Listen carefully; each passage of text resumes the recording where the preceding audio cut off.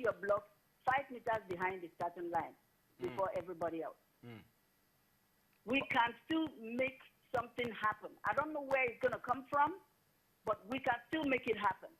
I hate for us to go to this Olympics and repeat what happened in 2012, where we mounted so much pressure on one athlete, Blessing Okagbare. I would hate for that to happen again. For some reason, our 4x4 girls and our 4x1 girls are all over the world.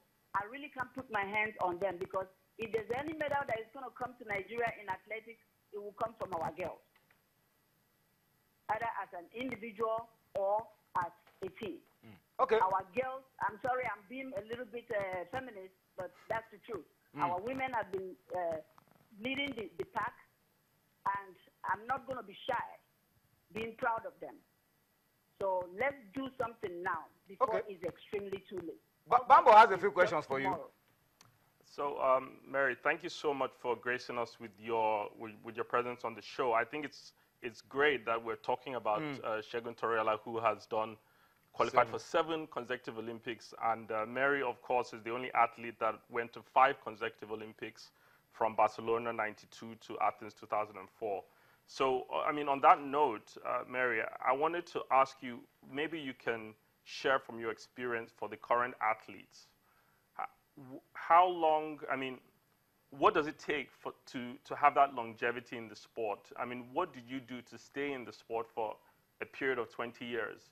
And then also, following on from that, in terms of the Olympics, I mean, you've talked about the girls. I agree with you that the relay teams are the best chance Nigeria has for getting medals in athletics at the Olympics. But what about the men as well? You know, we have a lot of fast men coming up, the likes of Divine Oduduru, Tega Odele, current 100-meter champion, Shea Ogunlewe.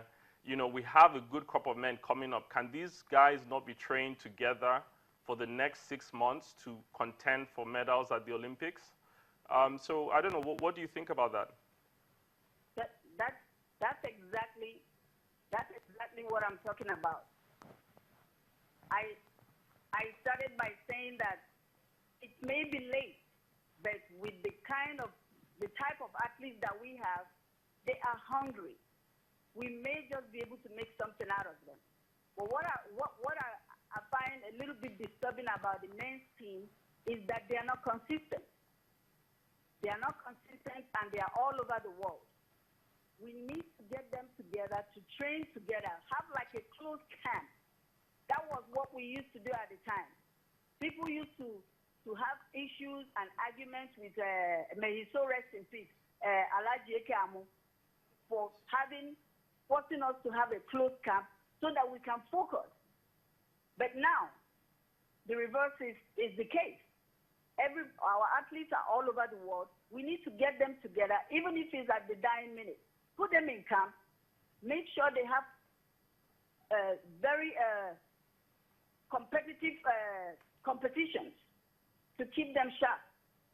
Because athletics is not like football that you can get rusty a little bit and still be able to make something happen because it's a team sport. In athletics, it's you, yourself, and yours. You and the lane. It's an individual sport. It's a selfish sport. So all the athletes, all the 4 relay runners must come to the game ready to run. They cannot have a haphazard preparation and form a team. No. All of them have to be consistent individually before they can now perform better as a team. That is the issue I'm having with the men. Now, as for how do you prepare an athlete and how come I lasted so long? I lasted so long, like I said before, because I left the shores of Nigeria at a very tender age of 17. I was groomed from that tender age to the time I finished my competitive years by the American system. The system there works because they marry sport and education. While I was going to school, I was also seriously achieving my goal in the classroom. And these days, our athletes are beelining for Europe for money and shy away from education. Because going to US and getting educated and getting my scholarship, I was able to kill two birds with one stone.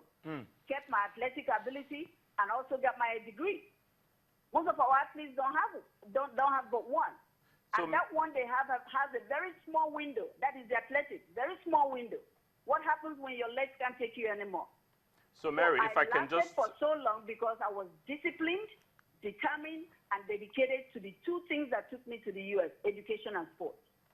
So Mary, if I can just jump in there, you know, you talked about the athletes going abroad to Europe, looking for money.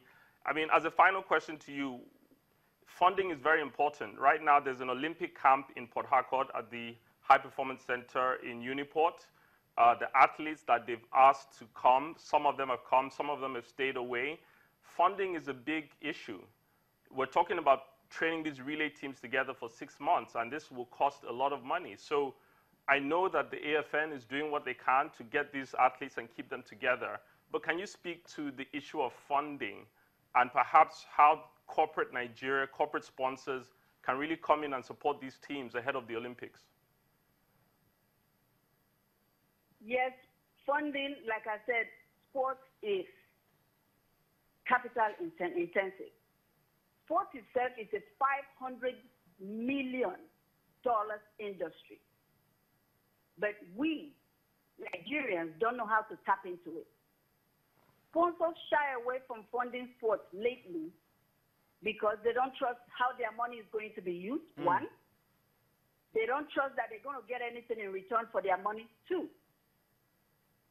So you really, in a way, I hope, I'm praying that they will come back. Well, but it will take a lot of convincing to bring them back. And then again, what do you have to sell? The only person we have to sell in athletics right now, let me stick to athletics for now. The only person we have to sell that has a bank for the money is Blessing Okabare. We need to package our athletes. They are like commodities. If you don't package them very well, sponsors look at a whole lot of issues before jumping into sponsoring an athlete or a team or whatever. Well, Mary, you have to be sellable. You have to be marketable. Mary, we must thank you so much for your time because you have really said a lot. And let's just allow you keep it here for now. There is still going to be a lot more to come in the days ahead as we build up to the Olympic Games. But we want to thank you so much for sharing your thoughts with us at very short notice and of contributing, of course, to our discussions tonight. So thank you so much, Mary Onyali, so much for talking to us on the program tonight. All right, so, but Bambo, before we wrap up all of this discourse, I mean, Mary has, I'm sure there is very little to her to what Mary has talked about. She's talked about funding Yemi. She's talked about the quality of coaching. She's talked about the quality of the athletes that will keep corporate bodies away. And she's said exactly, she has said it exactly the way it is. Yemi? It's, I don't know. It's a pity. I interviewed her 4 years ago, and she was optimistic that we're going to win something, just before the guys before the London Olympics. And we got there, didn't win anything. And what she said shocked me. That she's going to be blunt. It looks like that situation might repeat itself. I hope it doesn't. But the question is, do we really learn our lessons? There's really nothing to add to all she has said. I'm just hoping that the administrators will now see that there's a lot to gain if we put in the right investment, if they can see that. And also, talking about the Olympics, I'm hoping there will be no surprises because look at what Kenya is going through now. They just might not be there. I'm hoping we'll not get issues with doping violations and all that. That's on one side. Then I'm hoping maybe the Nigerian spirit, we rely on it too much. Your opponents dropping baton on the final day. Something like that. Or failing to start. We might just get something. Some kind of magic. But guys, I mean, I must thank you so much for this time. Bambo, we still have to bring you here again and again. But maybe you allow you to say a last word before we allow you to go. Because you've been doing a lot of work. Yes.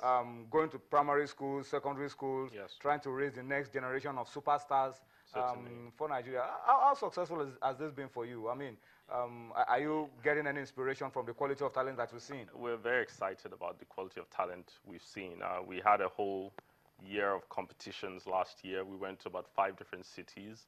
We've seen some amazing talent, 14-year-olds running 12.2 seconds. So you're already looking at it 8 years from now.